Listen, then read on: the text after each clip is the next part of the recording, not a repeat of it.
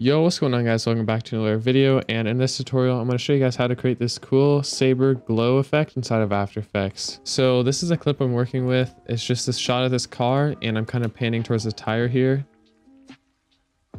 So yeah, it's super simple. What I'm going to do is try to track this, or not track it, but like mask the tire right here so I can apply the saber effect to it. So I'll show you guys how to do that right now. So what you want to do is duplicate your clip, hit Control D on that, and you'll have a new one on top. And then what you want to do is go up to the this rectangle. It's probably a rectangle for you. It's like the rectangle ellipse tool, but what you want to do is click the ellipse, or I guess the rectangle tool, but you want to switch it to the ellipse tool. I mean, I guess it depends on what you're outlining here, but since this is a circle or a wheel, I mean, this is probably easiest, as you can see how it creates just a circle mask. So what I'm going to do is just drag it, and if you hold shift on your keyboard, it makes it like a perfect circle. So while holding shift down, you can get a better looking circle here. And I'm just going to try to make it something close to the wheel, and you can go back to your cursor to move it around. And I'm just trying to make a pretty good outline around the wheel here, or the rim here, or whatever. So that looks pretty good. I think I'm going to stick with this here. And what we want to do is hit our track mask by right clicking on our mask layer. And if you don't see it, just hit U on your keyboard, or just hit M on your keyboard, I mean, and then right click on it and hit track mask. And then it'll bring up this other like panel right here where you can hit this arrow key, track selected mask forward, click that. And what it's going to do is just try to track the wheel as best as possible. It may take a while, but I mean, I guess it just depends on how many frames you have in your clip. So I will catch you guys once it's done rendering. All right, so as you can see down here, it just finished because you can see all these keyframes along your timeline or your clip. And when you play it back, you can see that the mask is tracked onto the wheel or your subject. And in this case, it did a pretty good job. Sometimes you can get super bad results with the auto tracker. And if the auto tracker is not good, then unfortunately, you're going to have to just like manually track it. But in this case, the auto tracker works pretty well. So I didn't have to do anything. Also make sure to save your project. I accidentally just opened that up, but it's a habit of me just hitting Control S, so I would recommend doing it right now. But anyways, what I'm going to do is go into the effects and presets, and I'm just going to go ahead and type in Saber.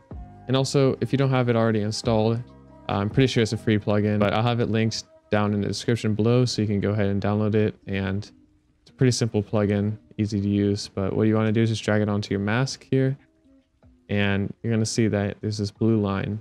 What you want to do is hit customize core, a little drop down arrow, make that to layer mask, and now you can see that it's on your wheel. Also, you can bring it back down to quarter because you're not going to be tracking anything. So, and then you want to go down to your render settings and make the black to transparent on your composite settings. So now you can actually see the clip underneath it and our like glow right here around the wheel. So yeah, that's looking pretty good. I kind of like how that looks already, but once again, I hit save. But what we want to do is go up to our like presets, and we can just mess with anything here. Like there's so many different effects that this has built into it. I really like how the neon looks on the wheel here. I think neon is one of my favorites, and then also like fire, obviously a cool little fire effect. And then like thin is a lot cleaner kind of neon that I like to use. And the last one is like portal is pretty cool. It's like electric almost. So lots of different effects you can use here. But what I'm going to do is stick with neon for this tire here. And I don't really like the pink here. I'm going to do like maybe red to fit the car here. Yeah, red looks sweet. So just gonna stick with this. So now you want to change your start offset, or your start size, I mean. So it should be at 100. Just make that all the way down to 0. And you should see that it is now like half of your mask, or it's not like glowing around the whole mask right now, which is what you want. So for your mask evolution, start a keyframe at your very first frame, and then go to the very end of your clip here, and just honestly just mess with your keyframe here. Just, I don't know, keep dragging it to to whatever you want. I just did like 2 or something. So when I play that back, you can see it's now tracing the tire, which looks super clean, especially with the neon one. It just gives it a super cool effect. So I really like how that looks. But if you want it to be like, you see how there's a trail here and then you want it to be like less of a trail, what you can do is just go to your end offset right here and bring that down to like 35 or something.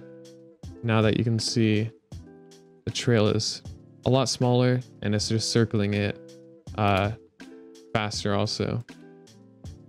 But yeah, that's pretty much it for this. Obviously, like I said earlier, you can change the effects here to something like this. I'm just using electric.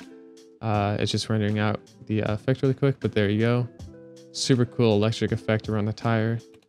And yeah, I mean, it's pretty much the basics of the Saber effect, and you can do a lot more things with this plugin, not just like masks and everything. You can do it to like titles and text and pretty much anything you want. But yeah, this is a super fun way to use it. So hopefully you guys enjoyed this tutorial and you learned something new. And if you already did have the Saber effect and you learned something new with this effect, then I'm glad that this helped you guys.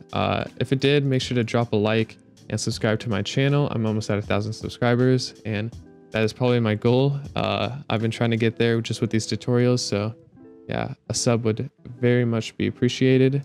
And yeah, I'll see you guys on the next one. Peace out.